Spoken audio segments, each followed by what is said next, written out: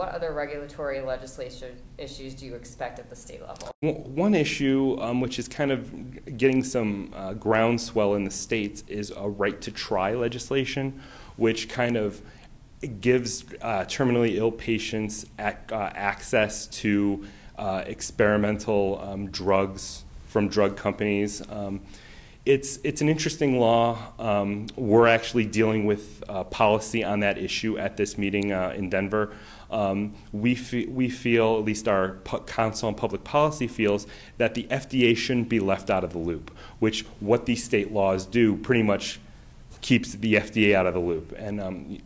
And it's just, we think that this is what the FDA does. They make sure that drugs are safe in order for people to use them. They shouldn't be left out of the loop, and something is important as these types of new types of experimental drugs for terminally ill patients.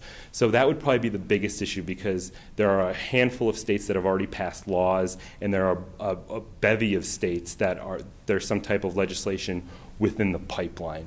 So we're keeping a really close eye on that. As for other future issues, the same old issues, technician issues of just trying to make sure that technician certification and registration are kind of uniform along all states, so each technician what type of education they're getting and things like that.